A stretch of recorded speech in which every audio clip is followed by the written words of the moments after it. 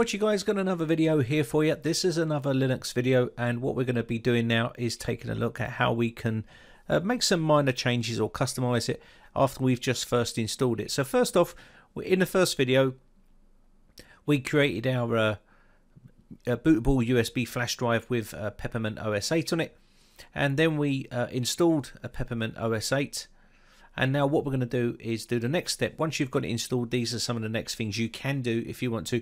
It's advisable to do the updates, but these other changes are just up to yourself. But I'm going to just show you them just in case you are new to Linux and you want to learn how to do a couple of little things. And if you want to learn other stuff, let me know in the comment section below and I can help you. So first off, let's take a look here at the background wallpaper. Now when you change desktop wallpaper here, you'll see there'll be a default area here where you've got wallpapers inside here. Now if you want to put your own wallpapers in, then you can do. All you need to do here is click on the preferences, and what preferences are going to do is allow you to add a new path in. And you can see I've added pictures into here, and there have been a couple of little downloads that I've put in here just to show you. And once you've done that, you'll be able to change the wallpaper just like this. Very easy to do. Now let's go to the menu, System Tools, and then click on Update Manager. This is the next thing you want to do. You want to make sure that you click on the Install Updates up the top. You should see a bunch of updates here. Now you can see my one's been fully updated, but if it hasn't, you need to click on Install Updates, and this will update your fresh install to all the latest patches and stuff like that. So it's always advisable to do that. Okay, now once you've got that, you may want to make some changes to the desktop, and we're going to do that with Conky. So let's open up a terminal here.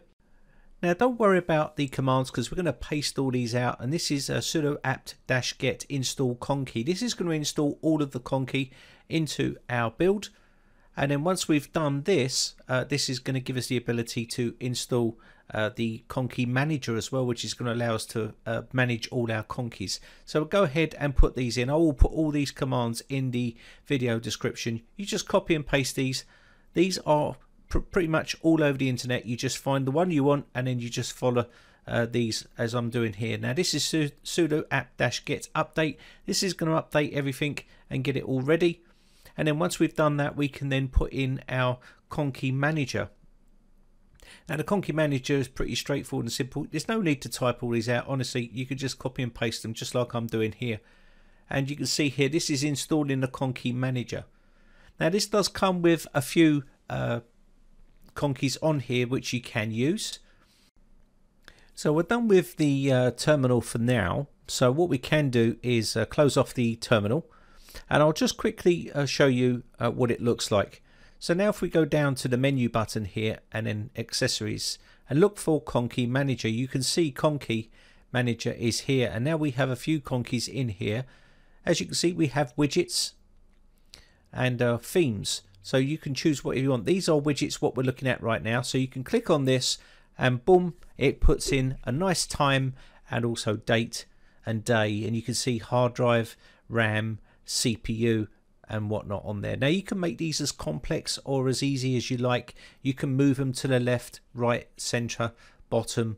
All these things are easy inside the Conky Manager panel. Just click on this cog wheel here and you can see alignment, top, middle, and you can see top right, top left, bottom right, bottom left, whatever you want. So simple. And then just put in your horizontal gap if you want, or leave it as it is, and you're pretty much good to go. The transparency, set it up how you like. Another area that's important is the other cog wheel, which is called Application Settings. Inside here, you're going to be able to see Run Conky at System Startup. Make sure that is enabled and it's blue there, and that means it's going to run as soon as you start the operating system up. Now you can also see the startup delay seconds, and you can change this, and you can see you can have this at 10 or 20 or whatever it is you want. Okay, default is about 20. You've got import themes, start and restart widget as well, and also refresh, and your import theme packs. These are theme packs that you can get off the internet. There's loads of people that have way more clever than what I am that have created these, and you can just import these into your Conky if you want to and set them up. Pretty straightforward, so take your time to customize it the way you want.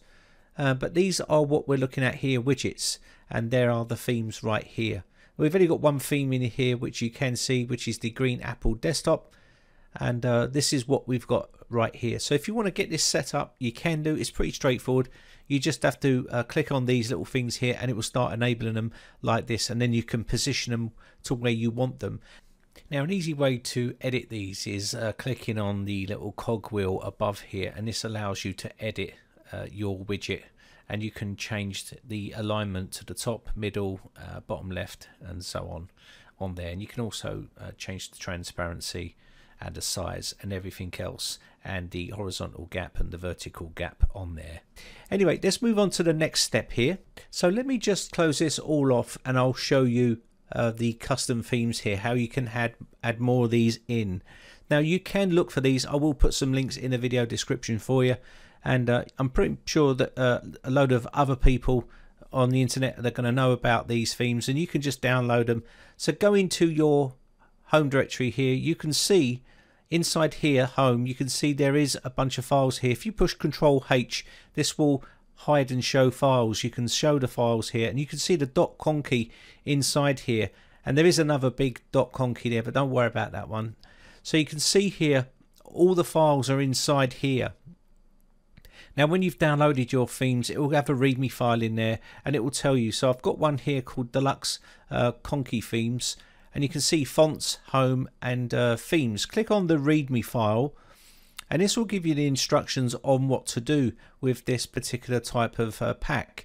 And you can see here it's saying push Control H, and there you can see copy files to the .conky and the .conky folders, so you can copy those into that home area and the .fonts area. So just have a look in here, themes, open this up, copy all these files and then put them into the .conky folder. Pretty simple stuff.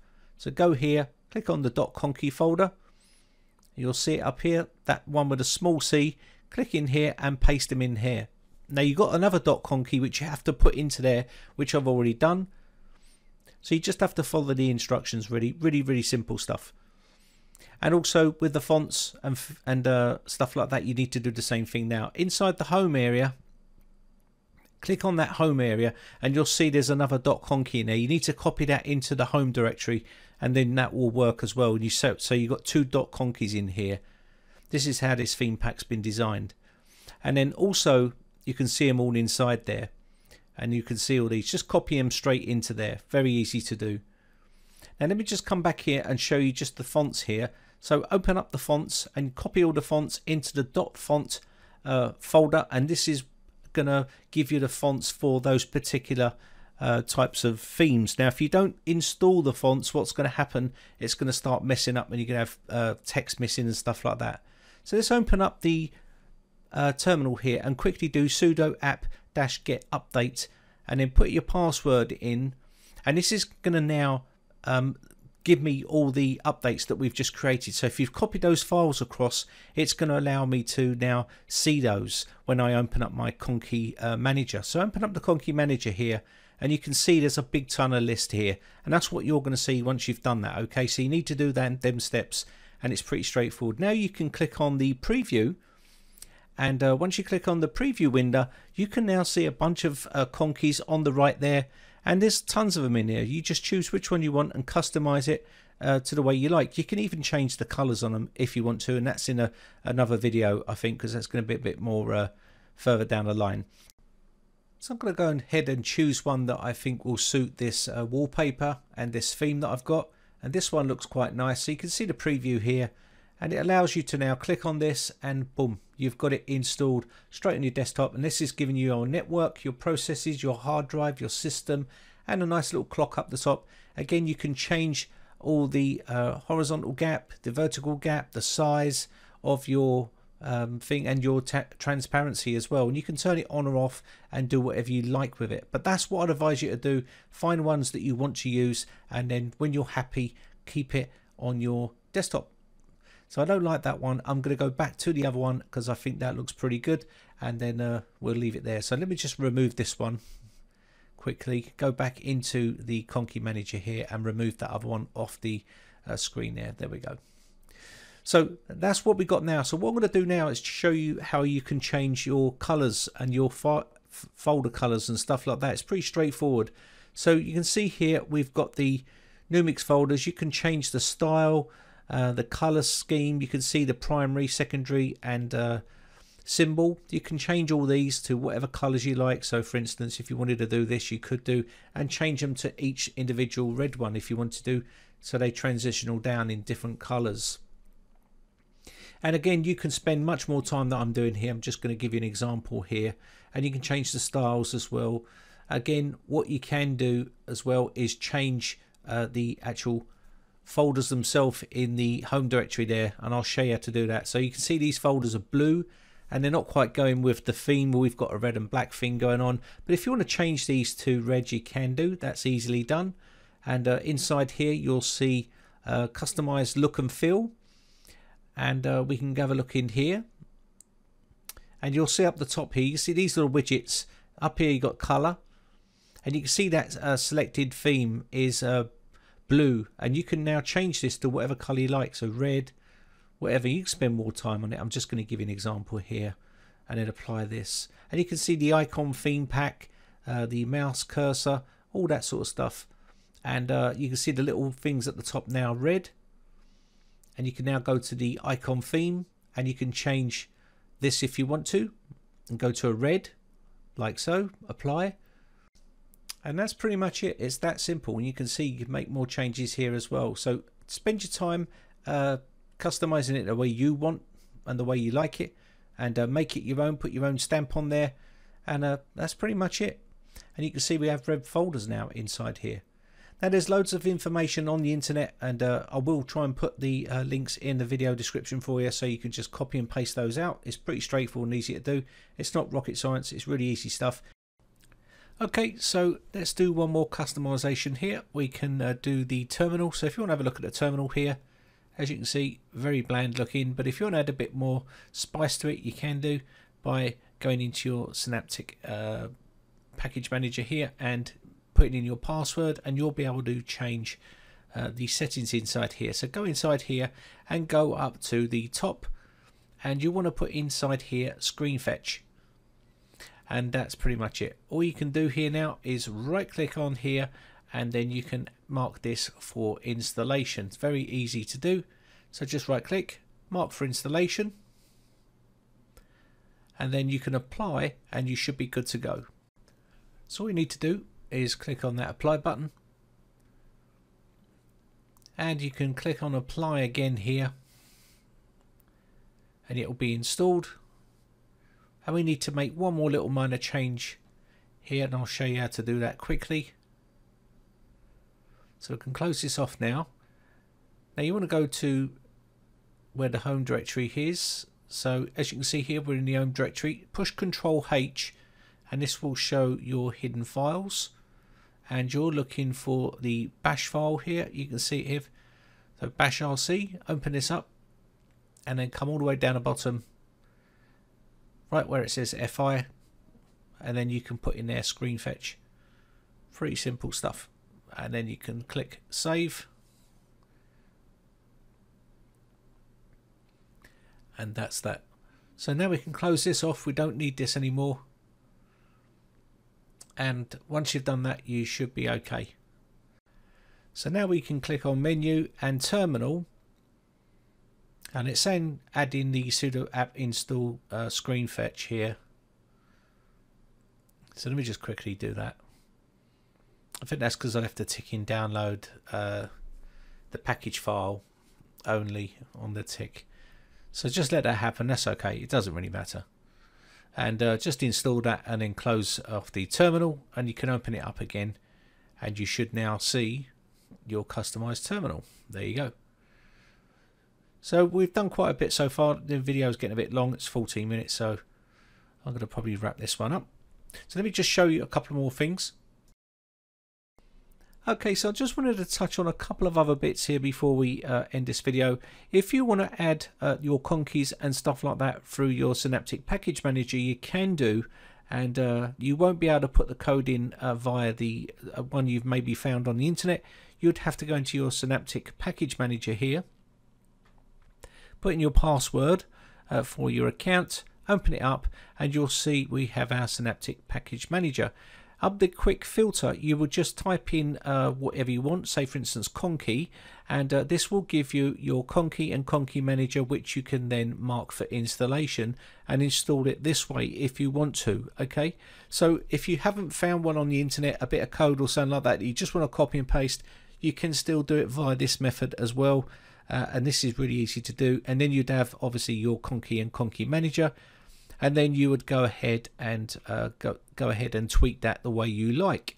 So it just depends on which way you want to go about it, really. And you can do that pretty much with a lot of stuff through the Synaptic Package Manager.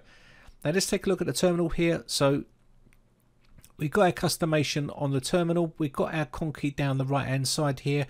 I just wanted to touch on this other thing as well. Let's go back into the Conky Manager and take a look here. So you can see that we do have our widget that we've got enabled here. Now if you want to get rid of the clock, say for instance, and you want to edit it, you know you can move position with the edit widget here and change the horizontal size and all that stuff. We've covered that. But if you want to edit it further, you can open this up in Notepad and then change colors and things like that. So if you want to go that far, you can do.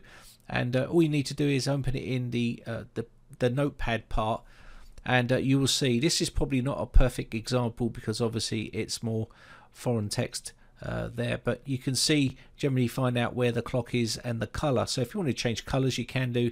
If you want to change the item and remove the clock and put in your own clock, you can do. There's loads of things you can do, and you can tweak it all in here. Someone has created this code, and that's how you can remove the clock and put your own clock in. It's that simple.